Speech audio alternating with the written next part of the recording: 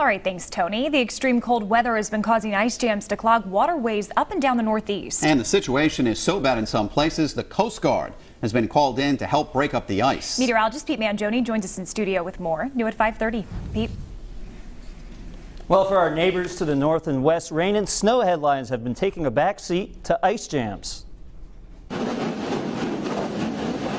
This was the scene this week on the Connecticut River as the Coast Guard tried to break up the massive chunks of ice. We've had some ice requests, ice breaking requests from some marinas and some vessels up the Connecticut River.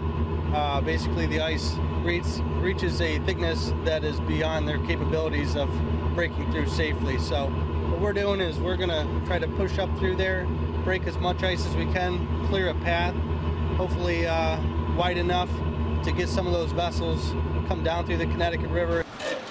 Over in Athol, Massachusetts, the Millers River has been jammed up in several areas, including this bridge, which was rammed by chunks of ice. When the ice let go from here, it brought a mass of shards, chunks of ice that are heavy and dangerous, not ice cubes. There's quite a difference between those scenes and this one on the Patuxent River in West Warwick.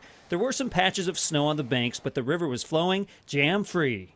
Back in Massachusetts and Connecticut, the ice jams were formed by a combination of conditions, including the warm soaking rains that fell on many of the frozen rivers. The resulting rapid melting created chunks of ice, which flowed downstream and in some cases caused bottlenecks and flooding, as this Athol resident found out. And I woke up and the backyard was completely flooded.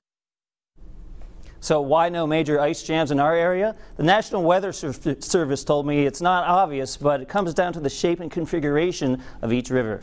I'm meteorologist Pete Mangione, Eyewitness News. Thank you.